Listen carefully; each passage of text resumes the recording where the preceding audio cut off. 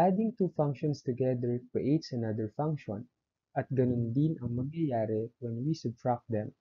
Let me show you how to subtract functions.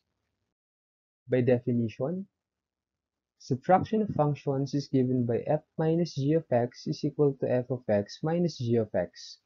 Suppose we have f of x equals 4x squared plus 8x and g of x equals 3x squared minus 2x plus 1. Let us find f minus g of x, and later let us also find f minus g of negative 3.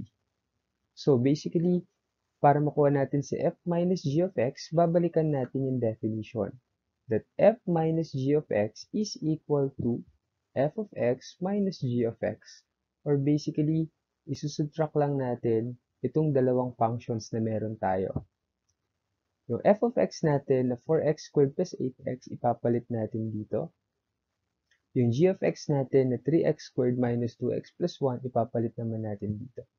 And so we have f minus g of x is equal to 4x squared plus 8x. Take note na gumamit pa rin ako ng parenthesis.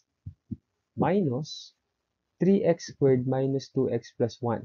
Take note, no? Gumamit pa rin ako ng parenthesis. And this shows na itong 3x squared minus 2x plus 1 is a whole function. Ibig sabihin, isang buo siya.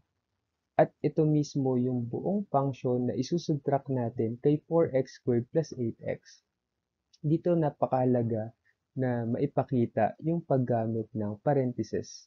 Kasi dahil dito sa operation natin na subtraction, lahat ng nandito sa loob ng parenthesis na to ay magbabago ng sign. Okay? And this gives us f minus g of x equals 4x squared plus 8x. Again, lahat ng nasa loob ng parenthesis na to ay magbabago ng sign because of this operation subtraction. So si 3x squared becomes negative 3x squared. Si negative 2x will become positive 2x at si positive 1 will become negative 1. And then right after this, isi-simplify na natin itong ating equation. So notice that 4x squared and negative 3x squared are both second degree terms, so we can combine them. So 4x squared plus negative 3x squared will give us positive x squared. Positive 8x and positive 2x are both first degree term, so we can combine them together. So 8x plus 2x is equal to 10x. At kung makikita natin dito, no, wala na tayong ibang constant term maliban kay negative 1. So, kukopay na lang natin siya. And therefore, f minus g of x is equal to x squared plus 10x minus 1. And now, let us find f minus g of negative 3. Or simply, no, i-evaluate lang natin itong ating resulting function na f minus g of x when x is equal to negative 3. So, palitan lang natin si x ng negative 3.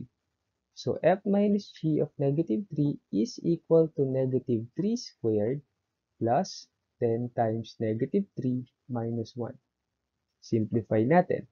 So, f minus g of negative 3 is equal to negative 3 squared means negative 3 times negative 3.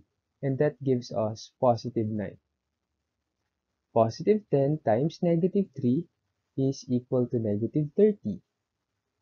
And meron pa tayong negative 1 dito. Okay? So, further simplify natin.